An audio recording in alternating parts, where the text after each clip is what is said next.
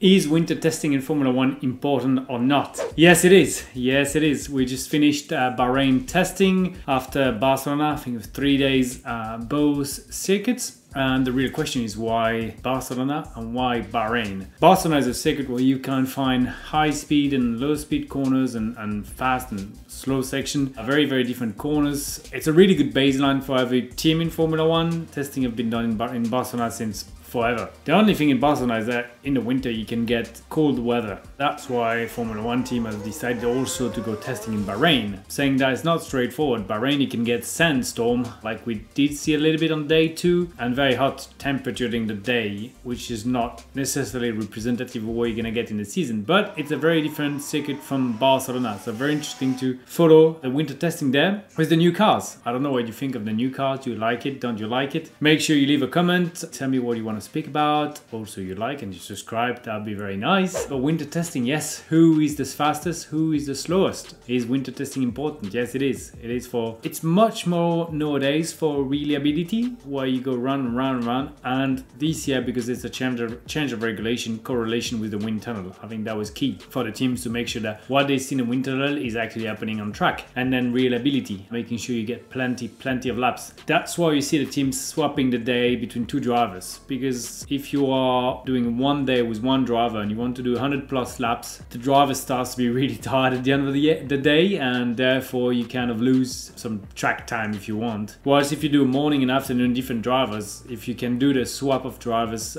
position and sit quick enough, you actually optimize your day. I think Mercedes started doing that a few years ago, and then everyone kind of copied Mercedes in doing that, and it's actually working really well. So yes, who is the fastest? That's a question. What do you think? Again, make sure that you leave a comment on who you think is the fastest. I believe that Red Bull has the strongest car ahead of Ferrari, which is good. Everyone likes to see a Ferrari at the front. Mercedes has been struggling a little bit. They brought a huge update in Bahrain, but with almost no side pods.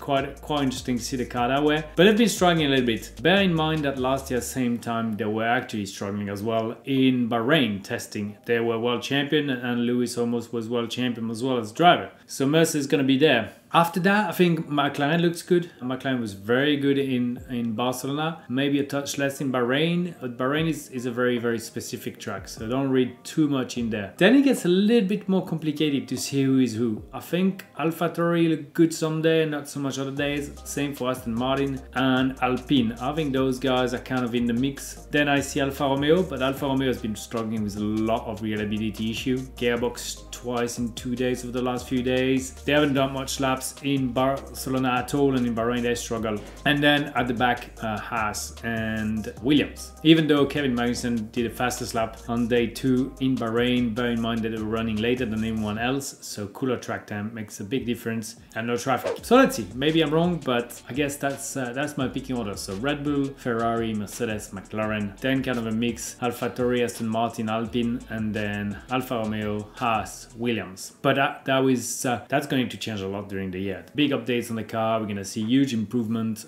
big step forward or backwards. It's going to be interesting. Another big topic that we need to speak about is something that I cannot even say properly, is poisoning, well, bouncing on a straight line. Let's call it bouncing, it's much easier. So bouncing on a straight line, we've seen teams with a lot of issues. It's due to the bigger diffuser on the Formula 1 car and the car being run so low. The floor sucks the ground, but then it kind of creates that big bouncing feeling or big bouncing that we could see on the car. I'd never experienced something like that, but I can tell you one thing, in the car it must be really awful. Must be a lot of headaches, just feeling rough in a straight line, where it's normally the place where you can drink in the race or, you know, breath. But right now, if it bounces like that, it's gonna be hard. It's gonna be hard. Some teams have the issues, some others don't, but definitely something interesting. So yeah, race 1 coming very soon. Qualifying will give us much more of a packing order, but that's where I see it is. So enjoy the Grand Prix, and make sure that you leave me a comment after the Grand Prix so we can talk about things that you want to see, want to hear, and I'll be happy to be with you as always.